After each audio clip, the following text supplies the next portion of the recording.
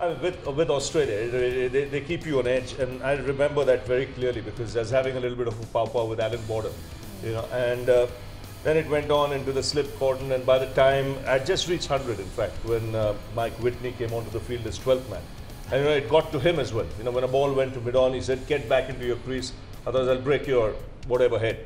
You know, and in Australia it comes naturally. You know, they're nouns and adverbs. You know, it just comes naturally to your language. You know, which I can't use here. Apologies on television. But so I had to tell him something. So in the break, I went. It was a last ball of the over. I went to the center of the pitch and I said, "Hey Mike, if you can bowl," and then use their language, "if you can bowl as well as you claim you can throw, you will never be 12th man of Australia," with the four-letter words in that, you know. And actually the whole Australian team, you know, as they were passing by, cracked up. Yeah, we Booney and laughed. they loved it, you know.